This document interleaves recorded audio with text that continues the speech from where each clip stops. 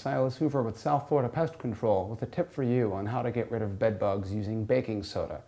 First off, let me tell you, one female bed bug can lay 3,000 eggs, and one egg can lay dormant for up to a year.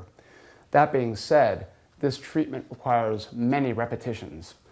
You're going to cover the entire floor surface of the room that's infested with baking soda. Put a light layer throughout the room, covering from every wall to the doorways and corners. You're going to leave the baking soda on the floor for an entire week, and you're going to live like that. After that week is done, you're going to vacuum up all of the baking soda, and then you're going to reapply.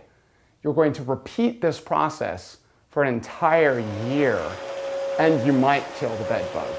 This has been Silas Hoover with South Florida Pest Control, giving you a tip on how to use baking soda to get rid of bed bugs. Thank you.